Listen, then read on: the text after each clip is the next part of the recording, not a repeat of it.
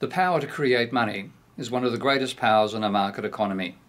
Many people, including many politicians, mistakenly believe that power resides only with the Parliament, and there are many rules, of course, to restrain the power of parliaments and governments to create that money, such things as central bank independence, the controls under the Eurozone over the levels of government debt and the levels of government deficits and so on.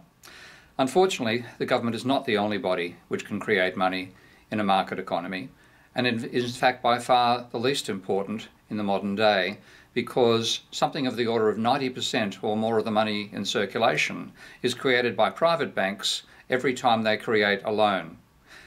The mythology mainstream economics has taught us is that banks are simply intermediaries who lend money from one person who is a saver to another person who is a borrower.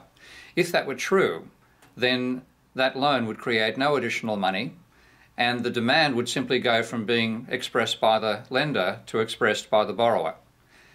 That is not the case. And finally, central banks themselves are coming out and saying that this vision of how banks operate is false. The Bank of England did so in 2014. The Bundesbank did very recently in 2017.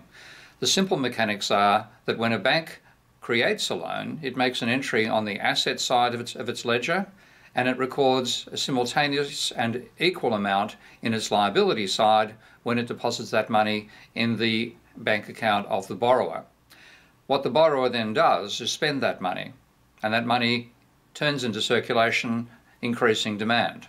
Now, that could all be positive if that money was spent wisely, was borrowed for wise purposes. But over time, banks have become less and less responsible in how they lend. And now predominantly they lend to finance speculation on asset prices, whether that's through mortgages to buy properties or it's through margin loans which are extended by stockbrokers to buy shares. This has given us a massively inflated financial sector which drains the capacity of the productive sector to actually generate real goods and services and real employment. It's what caused the 2008 crisis.